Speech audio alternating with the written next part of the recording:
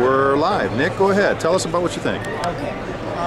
Doug and the folks there made me up the 1886 with the 475. Case hardened, absolutely a gorgeous gun. Had a first time shoot it, believe it or not, a week ago. Punched through, I don't know, 50 rounds or so. Yeah? Sweet shooting machine. Recoil's really not that bad. No, the recoil is not that bad. Surprisingly not gun weight, and that's.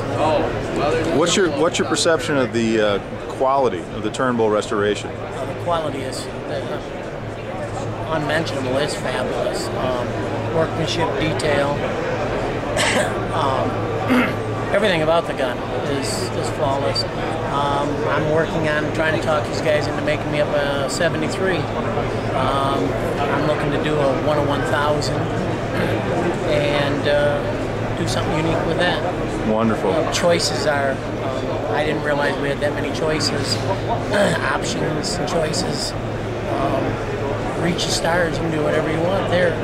Wonderful, wonderful. Nick, we thank you so much. Thank you. All right, bye-bye.